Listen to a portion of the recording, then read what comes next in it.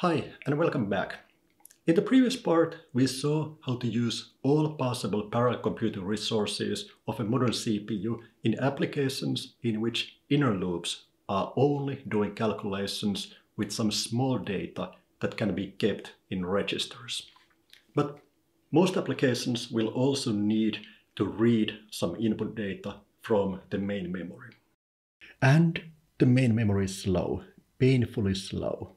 For example, if you're doing something like floating point additions, we have seen that a typical 4-core CPU can do 64 single precision floating point additions per clock cycle. Each addition takes two numbers, and these numbers take 4 bytes each. So each clock cycle you will need to feed 64 times 2 times 4 bytes to the arithmetic units to keep them busy. And that's 512 bytes, half a kilobyte of data per clock cycle. And how much data you can get from the main memory to the CPU per clock cycle? A typical number is something as small as 10 bytes. So there is a factor of 50 difference. So if you do, for instance, lots of additions and all of your input comes from the main memory, you can only use roughly 2% of the performance of your CPU. The CPU could consume data 50 times faster than what you are giving it. Or put otherwise, if you want to get the full arithmetic performance, only 2% of the input can come from the main memory. All other operands have to come from either CPU registers or some cache memory that is closer to the CPU. In this part, we will focus on registers. In the next part, we will come back to cache memory. As we have discussed earlier, in a typical Intel CPU, there are two types of registers. They are 16 integer registers that can hold 64-bit numbers. This is enough space for something like long in C++. And there are 16 vector registers that can hold 256-bit vectors. And this is enough space for something like 8 single precision floating point numbers.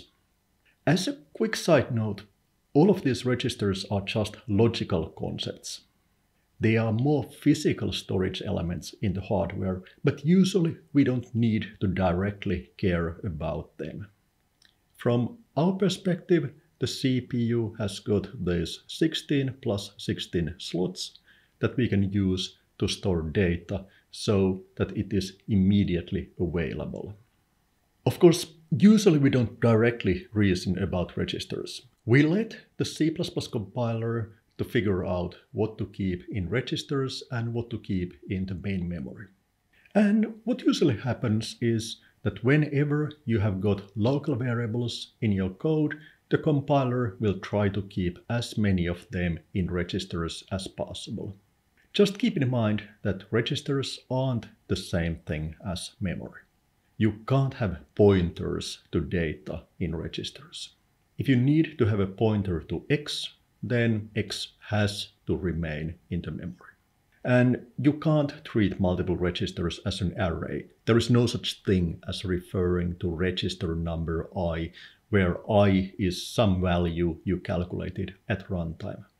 And finally, keep in mind that we have only got 16 plus 16 registers in our CPU.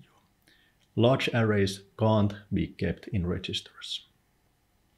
If you're even a little bit unsure about where the compiler decided to keep your local variables, you can always have a look at the assembly code and see that there are no surprises there.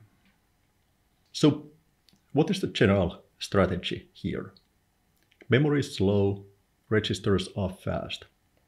We want to minimize memory references. And to do that, we can try to keep as much useful data in registers as possible. Now, if your code only reads each input element once, there isn't really anything you can do. You have already got the smallest possible number of memory reads. Sometimes this happens. But in many programs, you will need to use the same input value many times. And whenever this happens, there is at least some potential for reducing the number of memory reads. Maybe you could redesign your program so that you read a value only once. Keep it in registers for a while and use it many times for something useful before you throw it away. Let's return to our sample application, finding the cheapest path with at most 2 hops. To keep things simple, let's say n is 1000. Now our input and output matrices have dimensions 1000 by 1000. So 1 million input values, 1 million output values. But if you look at a naive solution for this problem, we got 3 nested loops. Each runs for 1000 iterations. And inside the innermost loop, we have got 2 memory reads. So we have got 1 million input values, but we make 2 billion memory reads. So we read the same value 2000 times. We read a value, use it just once for one addition, and then throw it away. What a waste. If you look at memory writes, we are doing something much better. We only write 1 million values. But reading is clearly a bottleneck here. We have already very briefly discussed how to make memory reads more efficient. For example, we could organize data so that we are reading consecutive elements so that each read operation is faster. But let's focus now on the number of read operations. Could we somehow reduce the total number of memory reads? If you think about registers, you can see that we are using very few registers here for anything good. Maybe the compiler will keep n, r, d, and i, j, k in integer registers and floating point values x, y, z, and v in vector registers. But there are many more registers available. Could we somehow benefit from them? Let's think about what is happening here in a bit smaller scale.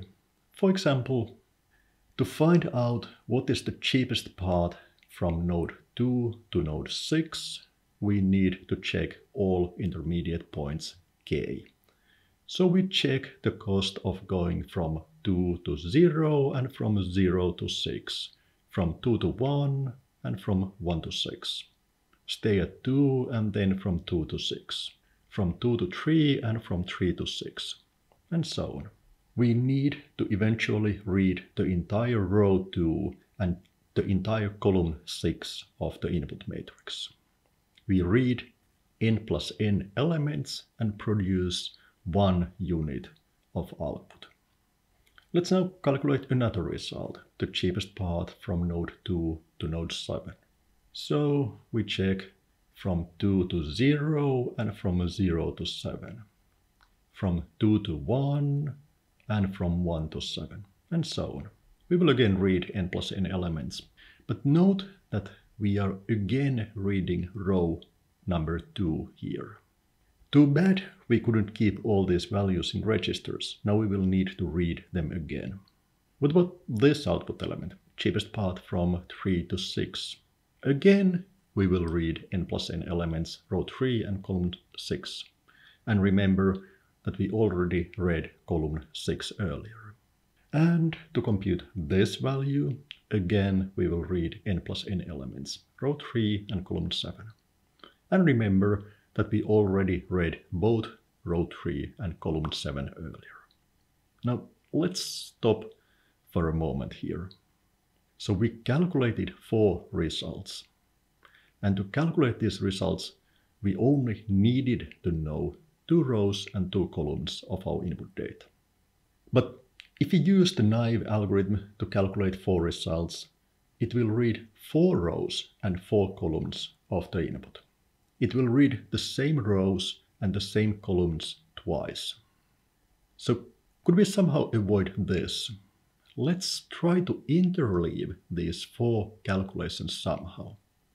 We try to find in one pass what is the cheapest path from 2 to 6, the cheapest path from 2 to 7, the cheapest path from 3 to 6, and the cheapest path from 3 to 7. So how to do it? Again, we just go through all intermediate points k. Let's start with case 0. We check the cost of going from 2 to 0 and the cost of going from 3 to 0. We check the cost of going from 0 to 6 and the cost of going from 0 to 7. We only need to read these 4 input values and we can store them in registers.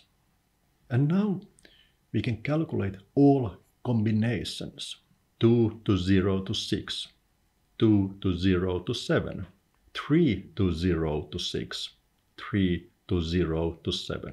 We keep track of 4 values. The cheapest path from 2 to 6 we have seen so far, the cheapest path from 2 to 7 we have seen so far, the cheapest path from 3 to 6 we have seen so far, and the cheapest path from 3 to 7 we have seen so far. We go through all possible values of k, case 1, case 2, and so on. And we only need to read each element of rows 2 and 3 once. And we only need to read each element of columns 6 and 7 once. And we are done. We calculated 4 results. We needed to know 2 rows and 2 columns of input for that. And we managed to read each element only once. So we reduced the number of memory lookups by a factor of 2 in comparison with the naive solution. And of course, there is nothing special about these numbers 2, 3, 6, 7. We can do the same thing for any 2 rows and any 2 columns. Say, calculate paths from 4 and 5 to 0 and 1. This way, we can go through the entire result matrix in 2 by 2 blocks and compute each block efficiently, or at least with fewer memory accesses than a naive approach. And we can do even more, make the block larger, maybe keep 3 by 3 results in 9 registers. Or we can switch to vector registers and maybe keep 8 by 8 results in just 8 vector registers. This way we would already reduce memory lookups by a factor of 8. Each element that we read would be used 8 times for something good. And by the way, as an interesting byproduct, what happens here is that we also automatically got some instruction level parallelism for free. Instead of accumulating only 1 minimum, we accumulated, say, 4 minimums in an interleaved manner. So now we just need to vectorize this idea, then use OpenMP for multithreading, and we are good to go. And if we implement all this and benchmark it, we will see that this is already enough in our sample application to achieve almost factor 100 speedups. And I'd like to emphasize this. We didn't make memory accesses any faster here. We rearranged code so that we have fewer memory accesses. We can push this idea even further by coming up with more clever ways to keep as much useful data in registers as possible, but we can't completely avoid memory accesses. And the cost of the memory reads still means that we don't quite manage to feed data fast enough to the CPU to keep its arithmetic units busy all the time. And it is hard to figure out how to eliminate further memory reads. Well, if we can't figure out how to have fewer memory reads, we need to figure out how to make the memory reads cheaper. And this is the topic of the next part of this lecture.